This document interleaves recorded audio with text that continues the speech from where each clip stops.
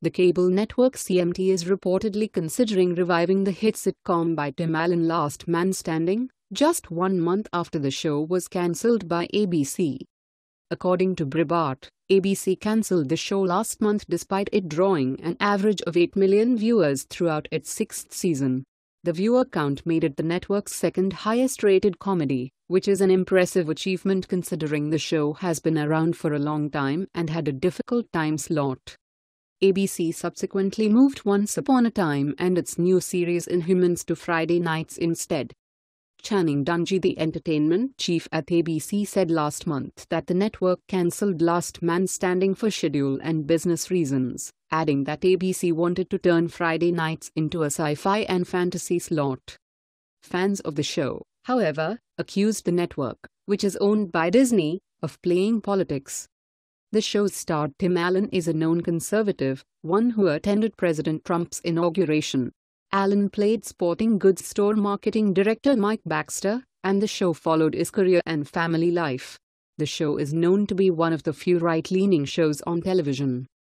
Allen told Jimmy Kimmel in March that conservatives need to be careful in Hollywood if they talk about President Trump, or they could face backlash.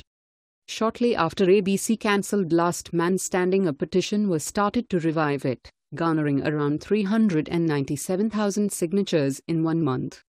Last Man Standing stands out in the sea of network television sitcoms.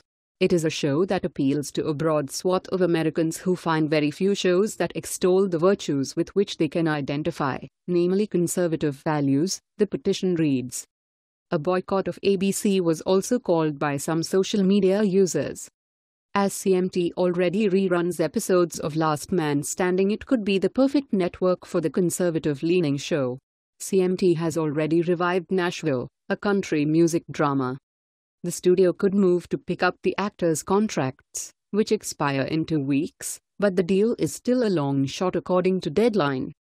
Let's make this go viral. Share this on Facebook and Twitter and let us know what else you think. And don't forget to help support us by subscribing and joining us on Patreon by clicking on our Patreon link in the description box down below. Don't forget to check out our all-new website with much more content than on this YouTube channel. Let the world know your thoughts on this story. Milo helped contribute to this report. Thanks for watching and goodbye from all of us here.